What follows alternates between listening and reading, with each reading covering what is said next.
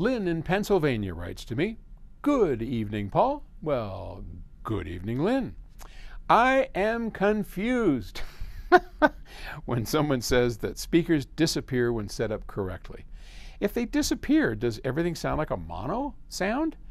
Stereo being left and right channels, wouldn't you hear different sounds out of one or the other speaker? Thus having a sense that the speaker's location is here and there. I just don't understand how speakers can disappear.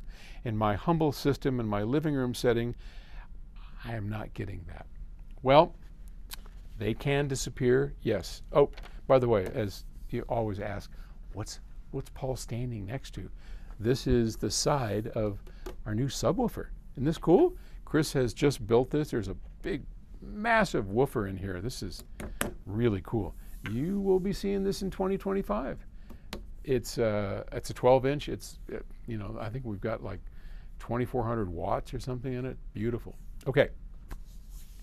Speakers disappearing. I know it's a hard concept to wrap our heads around because you're looking at the speakers. You know they are generating the sound. And yes, the left speaker makes sound that comes from the left, and the right speaker makes sound coming from the right. And when we close our eyes, we can pinpoint left and right, unless we have everything set up correctly and we have the right electronics on it.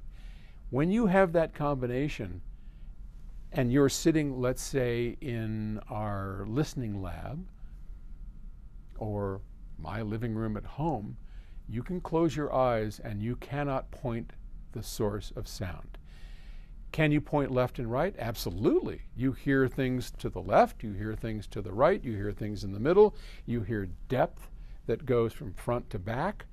Everything appears from behind the loudspeakers. And that illusion, that soundstage illusion, it's really uncanny. And until people, I mean, all the time we bring people in here and we sit them down, and people have no idea even what we're doing. And one of the things I'll tell them at first is, I want you to just close your eyes and listen and notice how no sound is coming from the speakers. And of course, intellectually, that is not, we know that's not true, but they do, and it does not come from that.